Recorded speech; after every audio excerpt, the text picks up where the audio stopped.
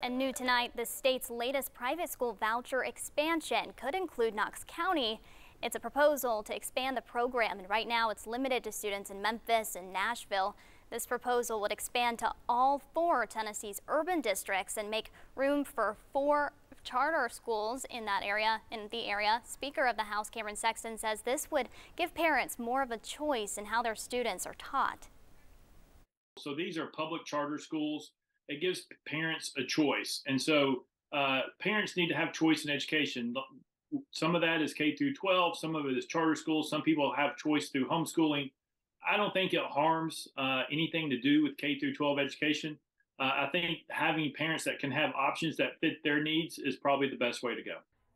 Representative Gloria Johnson says this isn't what Knoxville families want, saying there is no state with vouchers where students with vouchers performing better than students in public schools other than their peers. And if that passes, it wouldn't immediately include Knox County. It would have to go back to Senate for another vote.